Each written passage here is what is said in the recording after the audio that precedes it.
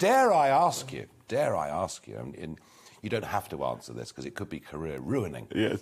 But what about Brexit? How did you feel about Brexit? Well, I was for Brexit, I have to say. I know.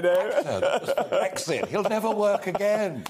And I've got lots of friends in businesses who have suffered badly. But I don't. Have Yeah, but they say they have. I don't know whether they've suffered as much as they tell us they've suffered. We had to get out of Europe. I mean, they were taking us for a ride.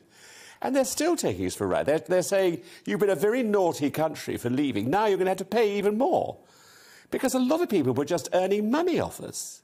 Oh, look, I worked over there for 20 years. Yes. In a way, I was one of them. But I saw, I mean, just the sheer largesse of Brussels, of everything that was provided, of the best careers. Yeah. I think there were 10,000... When I left, there were 10,000 people working in Brussels as bureaucrats who earned more than the British Prime Minister.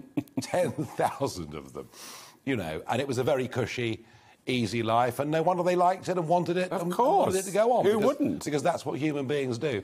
And is Brexit now the chance for us? And OK, Boris, you've said you're not happy with some of his decisions, but are we going to get our confidence back as a country as a result of it? Well, I do hope so, because I do think we're a very, very confident country. I think we've bred some wonderful people, wonderful actors, wonderful politicians, marvellous people who've invented things, inventors, so many wonderful things, film actors.